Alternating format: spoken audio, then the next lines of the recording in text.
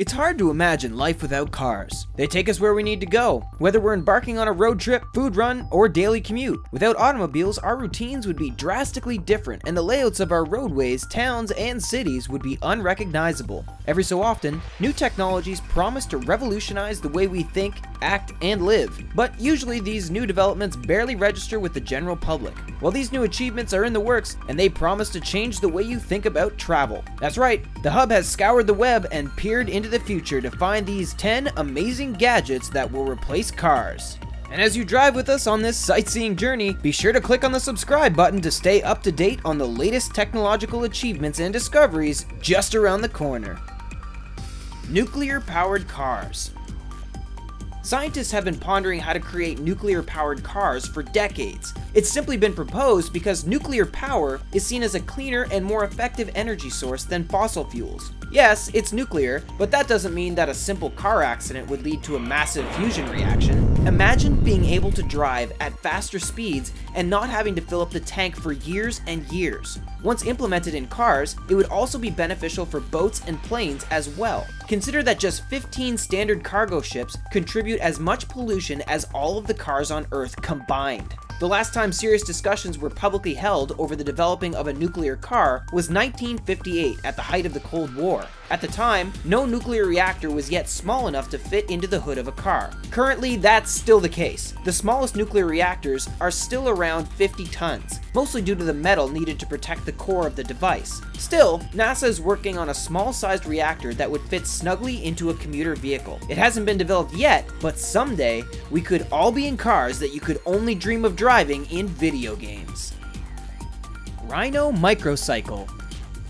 Another tiny but less controversial personal transport is the Rhino Microcycle. This motorized unicycle has all the physical appearance of a kick-and bike without the extra weight of a second wheel. It may seem like it belongs in a sci-fi film, but that's because it actually originated after the designer Chris Hoffman's 13-year-old daughter saw it in one. She asked her father if it was possible for such a device to exist, and that inspired him to build one for her.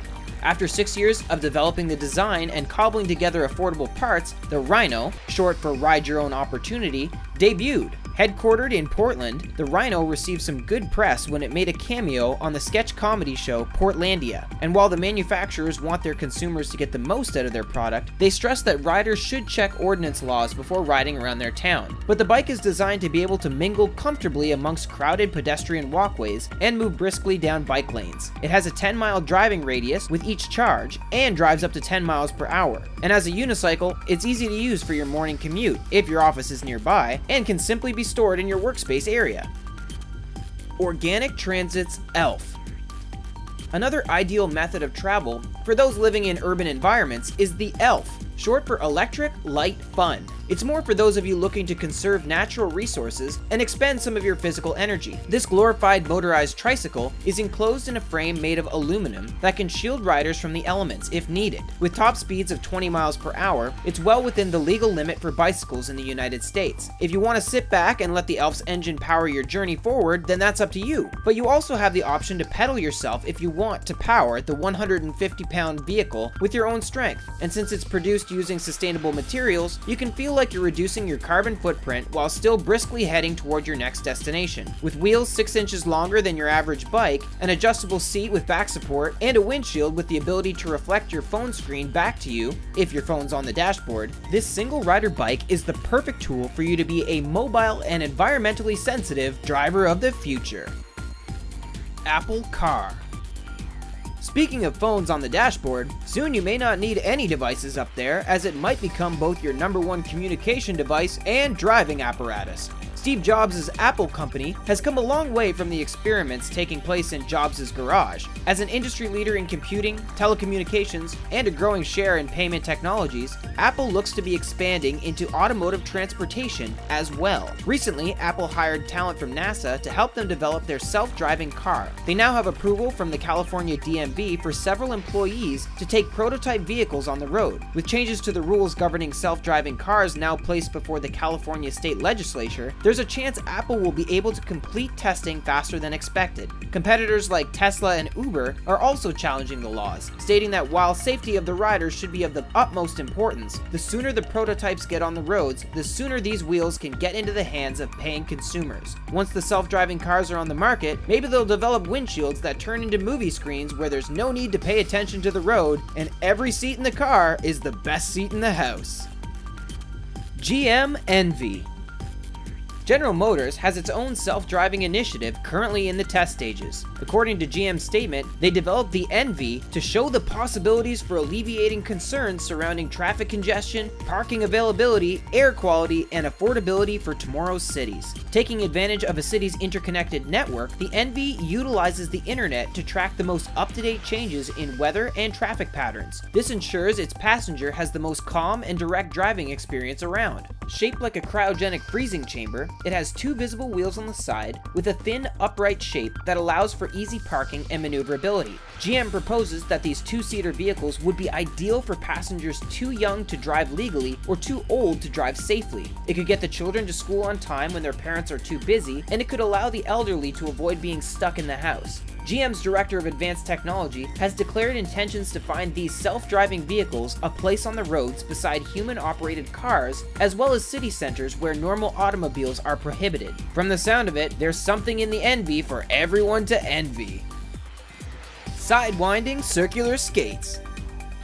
If you need to get to a nearby location fast and can't find your car keys, then slip these totally tubular sidewinding circular skates onto each foot. The sidewinding circular skates are basically a skateboard without the board. By placing one foot into the center of each wheel, you have two wheels extending as close to or as far apart as you desire. If you want to slide down a hill as if you're on a snowboard, then just keep your feet a snowboard's distance apart and off you go. Get moving by leaning into your 10-inch rubber wheels from side to side. If you need to come to a stop, just lean your foot forward and touch your toes to the ground. If you want some extra training, a detachable rod can connect both wheels together, but Hammacher Schlemmer's sidewinding circular skates work best when you're able to move in them unhinged. Sure, it's not ideal for long-distance travel, but they afford you a ton of mobility, allowing you to zigzag around pedestrians and execute 720-degree turns. So turn yourself around, head to the store, and consider this a worthwhile investment to take you between home and school, home and work, or home and the nearest hill. Mack High-Speed Bus. Boasting a speedier, roomier, and more environmentally friendly alternative to Metropolitan Transit Authority's current options, the Mack high-speed bus will make you want to skip the subway and head above ground. With electrified motors, this bus is fueled by hydrogen and an ahead-of-its-time suspension system, taking all of the bumps out of the potholed road travel you'll often find in cities and interstates. Originally proposed as an alternative to the charter bus, the Mack's concept team imagined this as the perfect vehicle with which to take large groups across country or to various touring destinations. But once the city streets are adapted to self-driving cars and other resources available, can't you imagine speeding through crowded city centers in a comfortable and safe Mack high-speed bus? No matter the destination or the location, the Mack is expected to have a body made of monocoque carbon fibers, a metal that's stronger and lighter than most others out there. And the driver's seat and steering wheel are placed in the center of the dashboard, so it looks more like the driver is piloting a spaceship. Who doesn't want to feel like they're going into space, especially when they're stuck on a bus for several hours? Mono Tracer. If you want to speed down the roads in style, and you don't want to be crammed into a speedy bus with 50 other people, you may want to invest in the futuristic Mono Tracer. This enclosed motorcycle can slide across the highway like some kind of police land speeder as he tries to pull you over for going 3 sound barriers over the legal limit. Known in the industry as a feet-forward motorcycle, the modern version of this type of vehicle first appeared in 1975 as the Quasar. But it's so rare, you probably haven't seen it in action before. The sleek Paraves Mono Tracer took the upsides of older designs, interior cabin keeps the driver and passenger safer from outside elements and falls, while adding attractive lines and angles to give it a singular and cinematic look. When moving slowly, stabilizer wheels protrude on either side of the back wheel to keep the vehicle from tipping over. The Tracer can reach speeds similar to a standard motorcycle, and the newer fully electric motor allows for a quiet and smooth ride. Due to their price, current models can be expensive, but if they manufacture cheaper devices, you may start seeing more of these out and about. Power roads. As electric cars gain popularity, expect to see more developments like this one. Researchers in Seoul, South Korea have devised a way to make electric cars charge without stopping. By burying cables beneath roads, electric cars traveling over the wires will receive the charge they need. This process was initially tested with the Seoul Transit System as a means to make their buses more environmentally friendly. In bringing the method to cars, South Korea's Transportation Ministry plans on placing recharging strips underground. When a sensor on a car passes over the embedded sensor on the recharging strip, the vehicle will receive a charge for the duration it drives above said strip. Referred to as OLEV, or Online Electric Vehicle, these strips will limit travel times, increase interest in electric automobiles, and decrease dependence on fossil fuels. As a result of this proposed technology, electric batteries would only need to be a fifth of their current, more cumbersome size. While such an undertaking would be an expensive venture were it to happen in America, you can bet that someday, maybe in the next 10 years, we'll start seeing test roads full of buried chargers. Flying Cars M400.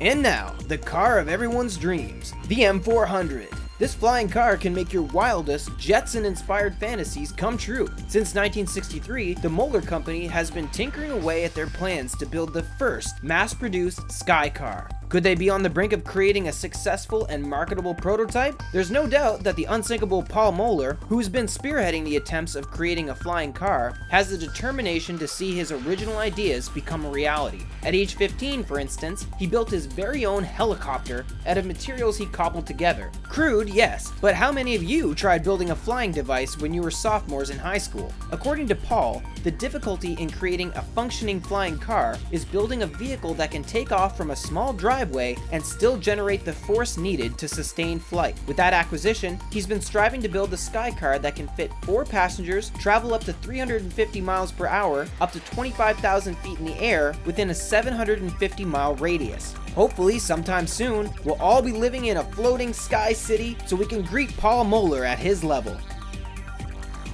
Thanks for joining us on this road trip to the future. After we stop, stretch your legs, have a snack, and then come on back to the hub for another ride. Here at the hub, we'll be your GPS, guiding you to more breathtaking sights and fascinating scientific breakthroughs that our world has to offer.